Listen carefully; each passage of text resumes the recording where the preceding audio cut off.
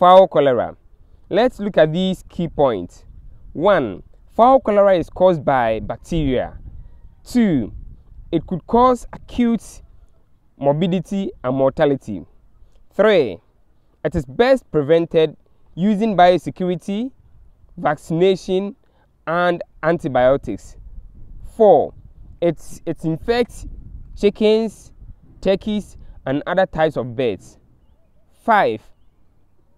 Transporters such as rats, dogs, cats, and other mammals are the major sources of fowl cholera. So let's go into the fowl cholera.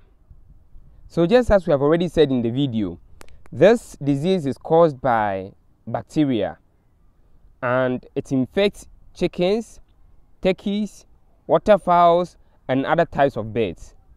Again, turkeys and waterfowls are more susceptible to this disease than chickens.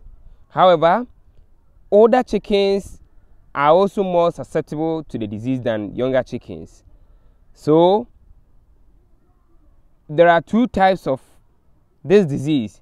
We have the chronic type, which stays longer, and some animals, also some infected birds, are able to withstand and become carriers.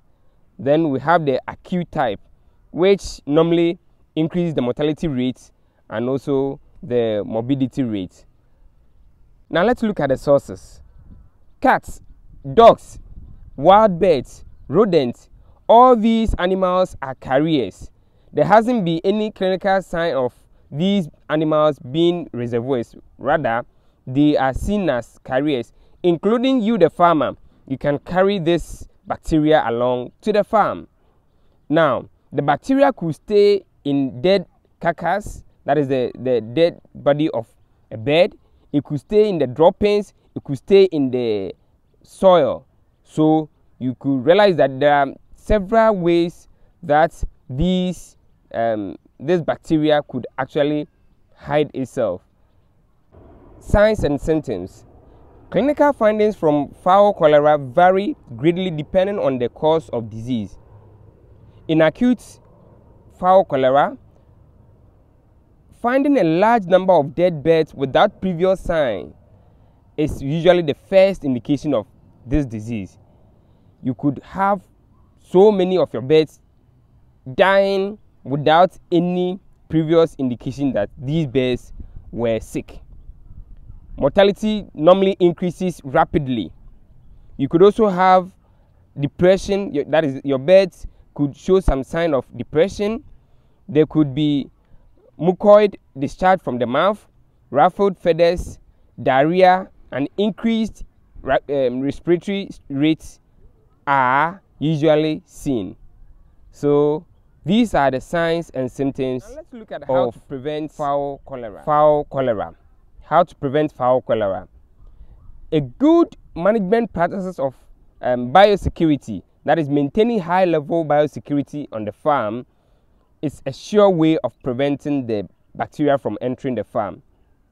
2, the bacteria can easily be killed with normal heat, normal dryness, and also these normal disinfectants. So what it means is that from time to time you need to disinfect your farm and also keep the farm clean. Again, you have to make sure that you prevent rodents, cats, dogs from accessing your farm. You have to make sure that these mammals do not have any direct contact at the farm or with the birds. And also you have to prevent wild birds from flying directly into the farm. Treatment. Let's look at how to treat fowl cholera. Now, because of how fast this bacteria could kill as many birds as possible within a given period, the best advice or the best treatment I can give you is to make sure that you prevent the bacteria from entering your farm.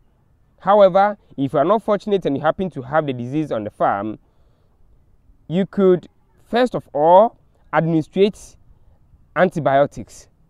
you can administrate antibiotics. Now, the antibiotics cannot totally eradicate the disease or the bacteria. However, it could minimize the rate of mortality, or it could reduce the number of birds that could die as a result of the disease. There are vaccinations for this disease, so you could vaccinate your birds against fowl cholera. And finally, you have to do what we call depopulation. If you want to eradicate the bacteria totally from the farm, you have to depopulate. When I say depopulate, you have to make sure that you have totally cleared all birds out of the farm, and you have disinfected the farm and have allowed the farm to stay idle for a number of weeks before repopulating your farm. So thank you very much for watching this video. Please pass comments, share the video, like the video, and also subscribe to the channel. Thank you very much, and bye bye.